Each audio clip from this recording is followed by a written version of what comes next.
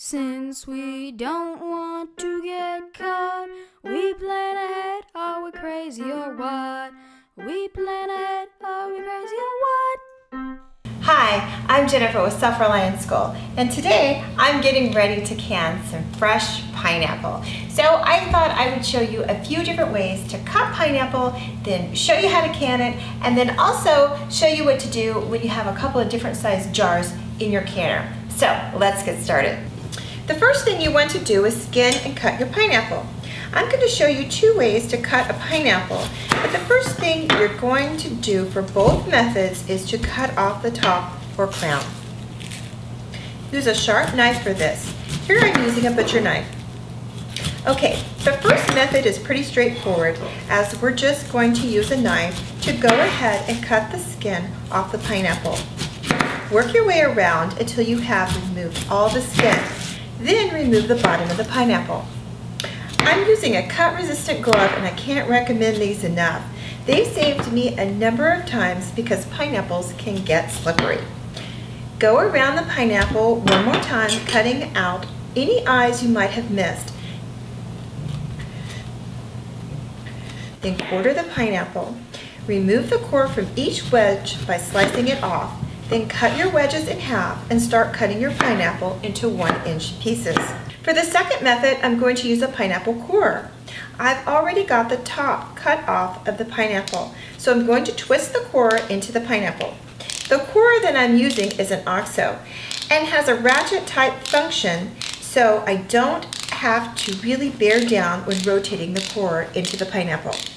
Once you have the flesh removed, then go ahead and cut your pineapple into 1-inch chunks.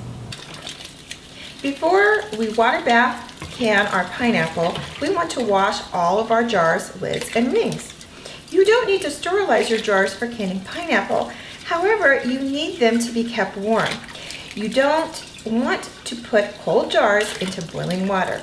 So if you're used to and are in the habit of sterilizing your jars, it's a good practice to continue because this keeps your jars hot while you prepare your pineapple.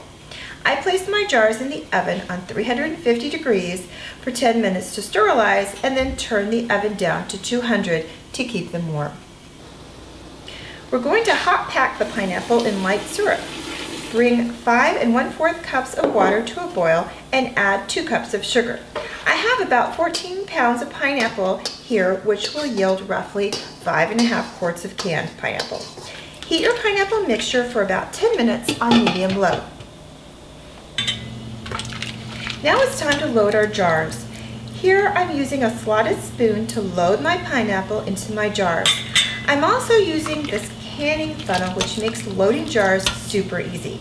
For pineapple, we want to leave 1/2-inch headspace after we pour the syrup over the pineapple. So now I have all my jars loaded. I'm going to pour the syrup over the pineapple with a ladle, leaving 1/2 inch between the food and the top of the jar, which is commonly called headspace. I'm using a headspace tool to be sure I've left the proper amount of space. The next thing I want to do is remove any air bubbles that might be in the jars. So I'm using the other end of the same tool to remove air bubbles by sliding it down into the filled jars. Be sure to wipe all of your jar rims so that the top will form a good seal. Carefully place your top on your jar and then the ring. There is no need to warm or simmer your lids. Ball now recommends just placing them on your jars at room temperature. Now it's time to load your canner. Place the jars in carefully. Your canner should be filled with water already. Remove or add water as needed so that when your jars are placed in your canner, they are 1 to 1.5 inches below the water. Bring your water up to a boil and then set your timer. Okay, so now we need to talk about different size jars. You need to set your timer for the largest jar, which in this case is a quart jar. So we need to set our timer for 20 minutes. After the timer goes off, let your jars sit for 5 minutes in the canner, then remove them carefully with a jar lifter.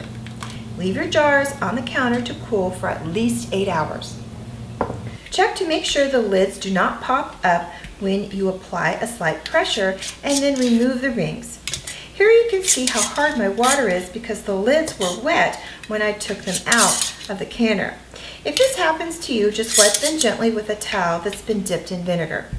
Check again to make sure all your lids have a good seal.